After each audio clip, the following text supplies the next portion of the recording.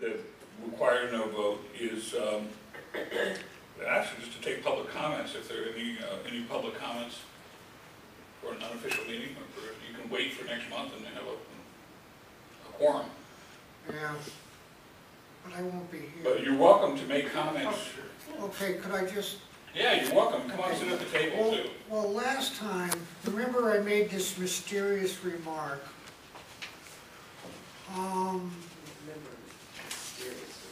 No, it was the real estate guy. Matt McDonough. What? Matt McDonough. No. Do you mean the one that's on the board? Craig Delabetter. Craig. Oh. Said, what's the plan that, remember that Smith has? Because you were talking about. Oh, yeah, Yeah. yeah. Right. So I thought, because it's no secret, that I would bring the plan tonight for any of you that want to look at it. Okay, great. And it's kind of hard to see, Are these the same or? it's kind of hard to see what is going on here. Because this particular plan was passed to me by somebody driving a green Subaru who dropped it on my doorstep. No kidding. Okay. But essentially Smith acknowledges this is their long-range plan for the area. You can see that there are 3 buildings there. And where you see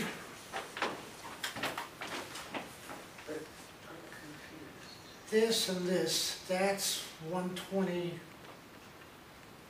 I think, and this is one. These are the 2 houses right here. Okay. So it's shown as open space in this plan. I still don't know where it's from. I'm confused by What? this plan. It's not a, So this so is it's not actually a plan. Am I not turning it? this building here? Yeah. This and is this. data sheet, this one's information. But I don't understand where. I see that says Belmont. So Site schematic. essentially this is a concept Yeah, plan, well, I that's guess the you parking call it. lot behind the theater. So, And here, yeah. Okay. So So- this is Ford Just Hall. 1 second, Mike. So this is Ford. Get acquainted with the, Okay, sorry. okay. Good. so it shows that our buildings labeled 27 on this map, 21 and 27 will be gone. It shows 27 in red, but it should be in gray because it was, the buildings you see, 75, there's a cluster of buildings on Awaga, and they don't want those. Those are going to survive. Well, we don't know where this is from. And this is just this isn't any sort of plan, it's just a map, but we don't know where it's from. I think Craig was looking for a whole plan. This one's a real Smith College plan. Yeah, this is not a plan, you're correct. This is a data sheet that gives you information on property ownership. Yeah. As of 2004. And this is sort of a sketch of primarily showing the engineering school. Yeah. It's an extra one here. So essentially, in the long run, I think they plan to take all the buildings all the way up. You see in this plan, Green Street is gone, the red one. This one. Green Street isn't there.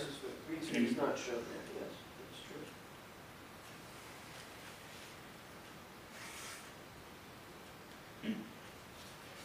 Well, what's this street up here? Is Green Street a municipal street? Yeah, yeah. But I think they own all the property along it. So it being a public street becomes moot. I don't know how that works.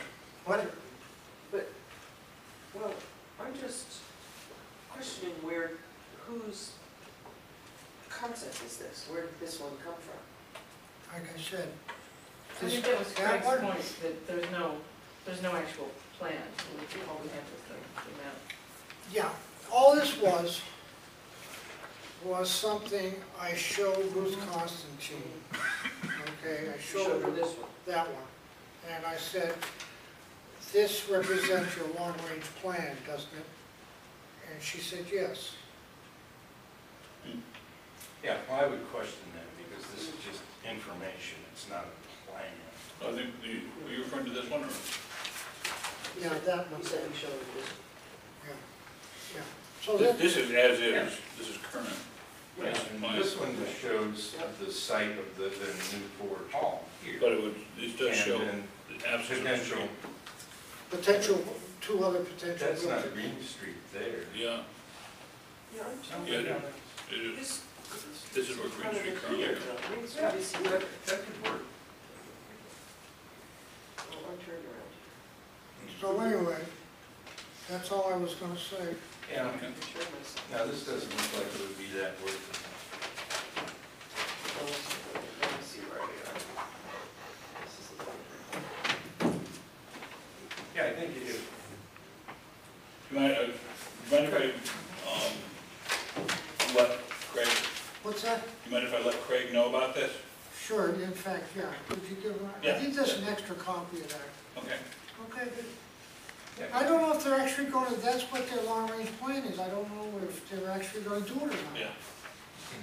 Many a slip between the cup and the lip. What? Many a slip between the cup and the lip, but we'll, keep it in the back of our mind and Yeah, all right. any other comments or questions on this? Oh, and then to bring you up to date on one depressing aspect, that Hospital Hill, Mass Development does not want two houses on Arnold to go on their property. Yeah, There's somewhat cursory about it. I've talked to several people too, and they're just not open to having something that looks different That's right. up They're there. not for up, one thing. I was gonna say, and I'll say it anyway, that they're not up to really historical buildings being updated. So maybe the mayor could talk to them, I don't know. Questions? We've had two people interested in the smaller one, and there are negotiations going forward for testing. I mean, the Spanish style one. The Spanish style one? That's a small one. Yeah, the small building, really, Art Nouveau, or what do you call I think of it as sort of a Spanish style. it? Spanish style. Yeah. So anyway, maybe Trish can update you next So week. there might be interest in He's moving. kind of in the, he's doing this, Good. negotiating. Good. Any other public comments or? Okay. Okay, could we get a update on the local historic district, possible expansion? Do you know? Yeah, we can chat about that a little bit. It's basically, we're talking about expanding what would be the Elm Street Historic Overlay District to include the Round Hill area. There is a public information meeting later tonight Oh, good. to discuss. Well, it is primarily for neighbors. Yeah, I was going to say, if you could speak to that, because I don't have any more information other than what we did at the Elm Street a month or so ago. Okay, this evening, there is going to be a neighborhood meeting with the developer. And we are going to listen to his plans. Well, that sounds encouraging. That's the way to work things through, because all I know is what I read in the Gazette. And if that's the developer's proposal, it seems to be, addressing a lot of the concerns of the neighborhood, in that there's no new construction being Right. proposed. Right. But there are details that need to be worked out. There are certainly details, and I think the real issue, which we finally realized when we met with Paul Spector last week, is density. Keith? Density. Which, real implications for Round Hill Road, which is very narrow, and water issues. Round Hill is a glacial drumlin, and it is filled with springs that bubble up. So we are hoping for the best. My understanding of the impulse to form the to expand the historic neighborhood was not that it was anti-growth or change, but it was to preserve historical buildings. Right. So am I right in thinking that you would, that the community is still in favor of, or largely in favor of forming more, or expanding the historic district, even if the developer proceeds with their express plan to not add on anything? Absolutely. Yeah, so, Yeah. good. And I think also, if I understand correctly, in Northampton only has one historic district, so there's only one historic district commission, Right. and this would be adding on to that, to the obligations and purview of that commission. Right, Northampton has a historic district commission that technically is set up to administer all of the historic districts within town. But there is only one historic district that has been established so far.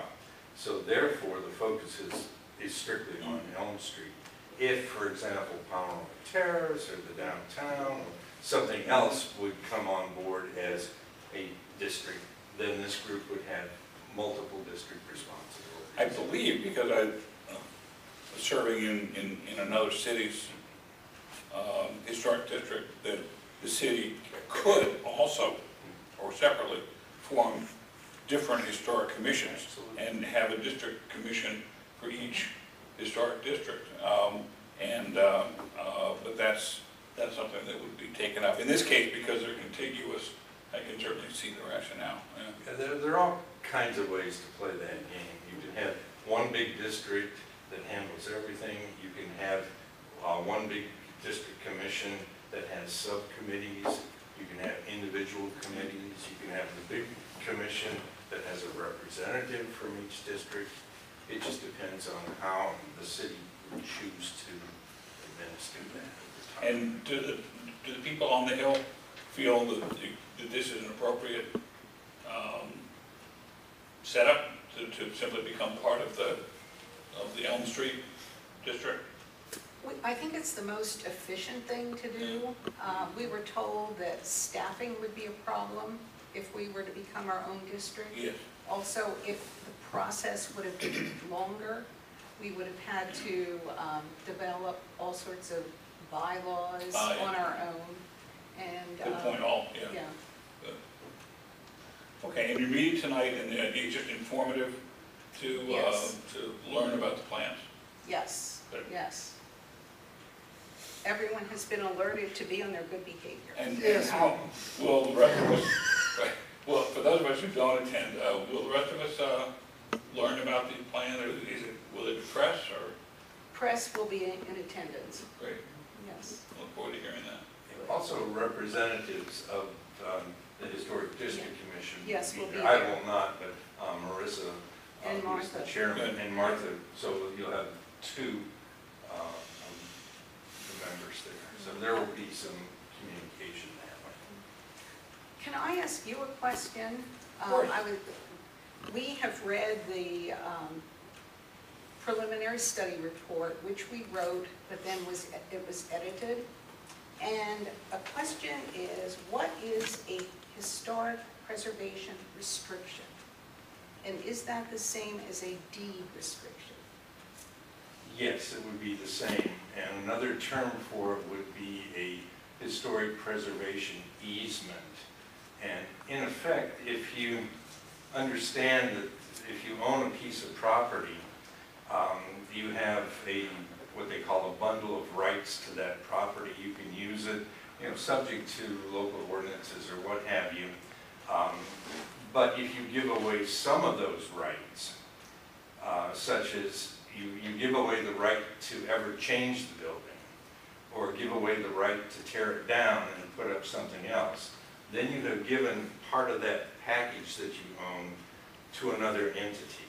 And that's what those would be. Okay. These would be restrictions that could be agreed to between a property owner and some other entity, Right. presumably the The city, city. that would own that part of the property, really. And that would be held in perpetuity. Thank you, that was my next So question. that if the property owners change, Mhm. then the next property owner will know that they're only buying, 90% of what they see out there, or 80 or whatever it would be. But it would be like an easement in perpetuity. For example, if you had an alley going across the back of your yard or something like that. Now, how that will be structured, I have no idea. The city attorney will be setting that up if they choose to go that route. But usually that is something that is voluntarily given by a property owner, but it can be written to be in perpetuity. In other situations, the entity receiving that easement or restriction can pay for it. And that's often done with an alley or a power line easement or something like that. But they would buy it. Is that what They could. I mean, and again, I don't know what Massachusetts law is that well. I'm used to Midwest and Virginia law, because that's where it came from. I don't know Massachusetts. But it's probably pretty much the same. We're talking about ancient land use law. Thank you, that's very helpful. We just have a question, but I should know the answer because I've been on these commissions, but if a property owner owns property that is mortgaged to a bank, and many people have mortgages, properties are appraised on the basis of best and highest value, best and highest use, which can sometimes mean that the appraiser would see that the value of the property is based on its potential use in for denser development. If you voluntarily enter into a historic district, you're reducing the capability of the bank to realize that higher use, so-called higher use. What's the legal aspect of that? Again, I can't recite the law. I'm not a lawyer. But the way it usually works is that if you give away part of your property rights, that in effect reduces the value of that property. And the bank might say, okay, we can only give you a mortgage for $1 million instead of $2 million because you've given away the right to tear the thing down. They might say that. In other instances, they could say, oh, well, this is being preserved as a potential historic district. Wow, that adds to the value of everything, so the value could go up. In most instances, in other places, that has not been an issue unless there is a purchase price agreed to acquire that. I use the term easement, but that's just the state of the art. Barbara, you have been in town for a while, probably longer than any of us. When Elm Street was being formed, do you recall that being a matter of discussion? Well, I'm sure it was. I don't recall specifically, but I think it always is, that people think, well, how is this going to affect my the value of my property, and I'm sure that same argument came up. And I respect that individual weighing of up and down, that's pretty foreseeable. But I think the mortgage issue is a slightly separate one, because theoretically, you can't alienate part of your property that you hold under mortgage. You can't, if you have 20 acres, you can't open a used tire dump on the back 10 acres, because you would significantly ruin the value of the property. And the bank would say, no, we own that, you can't do that. Now, this is sort of the other way around. This is, to me, increasing the value of the property, but I wanted to make sure that we're not encouraging people to pursue something that potentially some banks might have a hard time with. Or maybe this is an individual thing where people need to examine their own mortgages. I think there's two separate issues too. There's a separate issue with a historic district than there would be with a preservation restriction. A bank wouldn't want, like if you had a mortgage on your house and you said, well, I really want to protect this forever, I want to put a permanent restriction on it, Yeah. your bank would likely have a problem with that. But then entering into a historic district is a zoning issue. It would be the same thing, like if you're. I hear you, I see that distinction. Yeah, that's very true. And I agree, true. But at the same time, once you're in an historic district, there's a substantial reason to believe that you are fairly heavily restricted. I mean, in other words, you can't change house color, you can't change siding, you can't, in most cases, change window mullions and muntins without approval of the historic district. So you certainly couldn't tear the house down, even in an historic district. And even if you didn't have any preservation restrictions on the house, you couldn't tear the house down. But within the historic district, you are also protected by reason of the fact that your neighbor can't do ugly things to their house. Very good, yeah. Therefore, the quality of the neighborhood is raised. Yeah. So that's what so with the historic district, yeah, okay. it's a balancing act. That- With this the is helpful. historic Yeah. preservation easement, Yeah. it focuses on the individual property, and that one has to be tested individually. In fact, they often would say that, if you give away part of the value of your property to a municipality or whatever it would be, what is the value of what you have given away? That's a charitable contribution come tax time. That can be figured in also. And there are many, many, many cities around the country or groups that have such programs where the charitable contribution is a major factor in a property owner's decision. That's fascinating. How is that determined? Well, they simply appraise it without the easement and with the easement, and whatever the difference is, which particularly for farmland or something, could be a substantial dollar amount. But there's a lot of case law on that, and any good land use attorney can advise you on that. Thank you, that's important, I understand. And then as far as historic districts go, there's a lot of data that shows that either property values stay the same or increase rather than decreasing. So, obviously I'm in favor of them. I mean, I'm wholeheartedly in favor of them. I just wanted to make sure that this new add-on section wouldn't have any problem with bank mortgage holders if they pursue this, and it sounds like they wouldn't. Yeah, I hope we will go the historic district route as opposed to restrictions.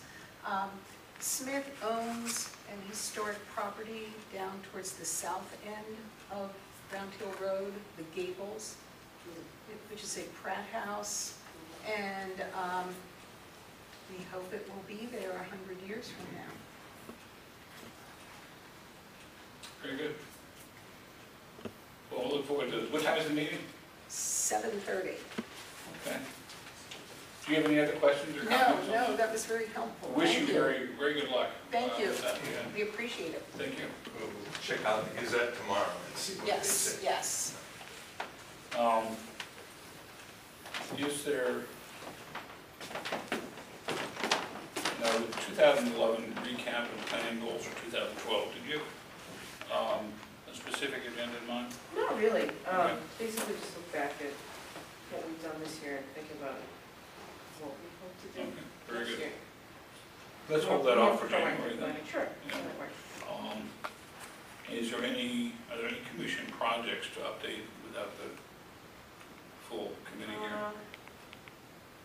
Not really. I did apply for the initial submission to Mass Historic for a railroad and canal resources Mhm. study. And they're supposed to let people know this week whether we're invited to apply for the full grant, so I hope we do. Okay.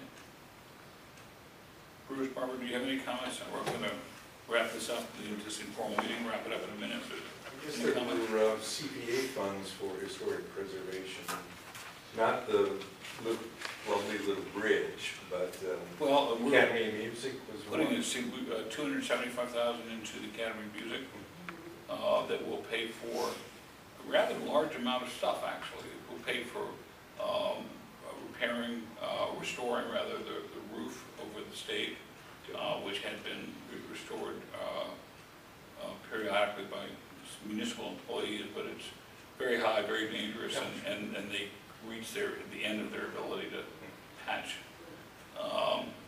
So that's going to be done. And then more visibly, restoring plaster work high up in the ceiling of the main seating area. And then prior to putting up all of the scaffolding, they'll take the seats out, and then when they put them back in, they'll put new seats in. Apparently, the new seats are not as expensive as one would expect. Maybe you turn yours in. I don't know. And more comfortable? But more comfortable, less. I mean, some of quite a number of them are sprung, and so I haven't seen the design yet, but I'm sure that they will be trying to find a historically appropriate design. Well, a couple of theater projects that I've worked on, there are companies around the country, at least 2 or 3, where they will come in, take all of your theater seats out, take them to their factory, refurbish them, reupholster, redo the iron. Maybe that's what whatever it is. I don't know. And then when they're finished, reinstall them. There you go. That may be. That might be one way to I do hope it. they'd at least investigate that. Yeah, because that's commonly done with theaters where they really have historic seating. Other places where it's just chromium and stuff. Yeah, I think these are not original, they were from the early 50s. Yeah, you're right. Okay. And they'll be right. The other ones are Well, unfortunately One already. thing of historic interest is not on the immediate agenda, is their expressed interest in replacing what is now a missing chandelier that used to hang from the, oculus, what's the term for the large sort of, yeah. Oculus would be an eye opening. Yeah, currently there is a rather pathetic modern mechanical fan that is grossly out of scale with the space, and provides no light at all. So anyway, there was apparently a large, I've asked, who's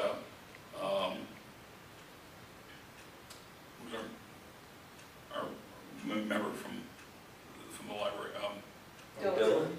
Dylan, to keep an eye out. Thank you for, in the photographic collections, an eye out for some shot that might inadvertently have a picture of the chandelier, and he said he would do that. But at any rate, they have not approached the CPA for it. It's possible they'll look for private donors for it, but when I spoke with Andy Crystal, I certainly said, it sounds like a grand idea, and sort of really bring it that much further toward eventual restoration. I was shown, interestingly enough, on one tour, a feature that I hadn't been aware of before, which is that there's the windows on the front of the academy facing the street actually are covered in the inside of the building because they're a stairway, a grand front of the house stairway that went up to the very top of the highest part of the balcony, with sort of, there was an area with sort of bleacher seating that was identified by some people there as having been for people who couldn't afford other seating. I mean, the academy was built certainly during a time of when Northampton was a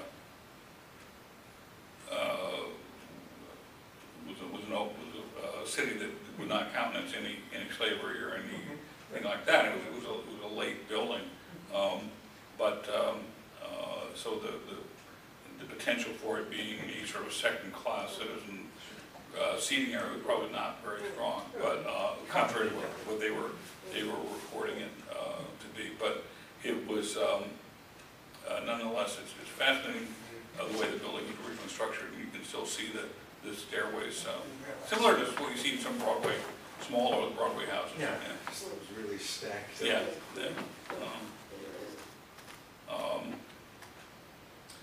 And at any rate, Can I ask a question? please. Is it just, I don't know whether it's appropriate for us to do this as a commission, but if it were, I was wondering if we could, and we probably can't do it because we would have to vote, but if we could vote to donate something from our funds to, if there is a DAR restoration fund, if that's appropriate for us to give a grant to that. It's a great as a instinct. Let's see commission. what the insurance situation is, with their insurance and also the Right. liability on the driver.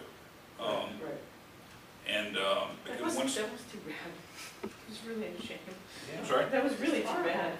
Yeah, it was- Well, apparently they're getting a lot of offers of donations. Right, so they may particularly not, China right, and things yeah. like that. okay. But it seems, I mean, because for instance, you know, if their insurance or whatever didn't cover everything, presumably they might be able to do a CPA application also.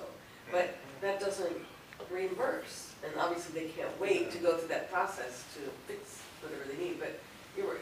I don't know what the But it's just CAR something we structure is. I mean, nationwide is obviously a very highly Right, endowed organization. Right. And but if it turns out when all the dust, the financial dust settles, that they still are in need, I certainly would be happy to look into that. Yeah. We you know, I can report to you from the CPA that certainly our funds are dwindling as we attach income to long-term bonds, notably the Bean Allard playing field vote, which was is a wonderful project, but which will certainly take is a recurring bite out of the CPA budget. So the large projects like First Churches and Lily, the Forbes and any of these, what? and the academy. In the academy, the large projects like that are probably, for the moment, at least for the foreseeable next few years, are not going to be possible. That doesn't rule out, however, ongoing smaller projects, and one of the things that the CPC has indicated will do is to help guide applicants to say, perhaps you'd be more successful in your applications if you scale the project down, because it's otherwise it will leave the CPC in a management position which it doesn't want to be in, of scaling projects down for the applicants. And we'd much rather receive projects at a scale where the applicant scales it, so they know what they're doing. If they can phase their projects. Yeah. That's, So rather than applying for a $250,000 grant as somebody might have done 5 years ago, how about a $40,000 grant, and where you're happy to get it instead of being unhappy that you've only been awarded 40 out of 250, that sort of thing. Okay, well, this is a non-meeting. This is a, and for the sake of our recording, I simply say this was not an official meeting of the historical commission because we don't have enough, we don't have a quorum. I think, is there anything else? Is there any correspondence that will be upcoming when we convene in January? There's a section 106 review that I just got Friday, and they need a response within 45 days, so we'll have enough time. But Okay. it looks sort of like a non-issue. It's for signal upgrades along Route 9. So they're putting in new traffic lights. So unless there's some really historic traffic lights. We will take that up and, So what's the date in January? Is that our usual end of the, calendar in front of me, you know, what the last? Yes, yeah, that's The last last Monday. I had noticed in one of the media blogs about the city that there was mention of outbuildings on Prospect Street being taken down by the city's order due to a hoarding, general poor condition of a building, of a house facing Charles Park on Prospect Street. Did Lewis issue, I mean, that kind of location and building would automatically, typically have come under our purview, Yeah, but apparently it was taken down early this month. for emergencies, Maybe- they don't need a review, but typically if it's They would fall inform under us our of it. ordinance, Louis lets us know anyway, so it may not have been built before 1900, but I can look into that. Oh, okay. Do you know about it? Yeah, I just heard about it, I don't know the details though. It was in Northampton Media, I want to take a look. Yeah, he usually just shoots me an email, like, hey, I'm gonna issue this emergency. And we understand, we've always gone along with that, yeah. Okay. Yeah, but since he didn't let us know, I'm thinking probably it wasn't built before Okay. 1900, but I'll check into it. All right, yeah, that could have been like a later shed or something like that. Yeah. That were added later, yeah. Okay. Yeah, that was the one, I think they said that was only held up by the things inside it. Yeah, well, yeah, that's, not to impugn anyone, but that's the impression I got from that. I had a little, I started worrying. I don't want If to, you took the wood away. I felt like the wood was what was holding it up, so. I don't want to go further, but, in a meeting, but anyway, it's on Northampton meeting. Okay, well, like I said, wish everyone well for Hanukkah and Christmas and,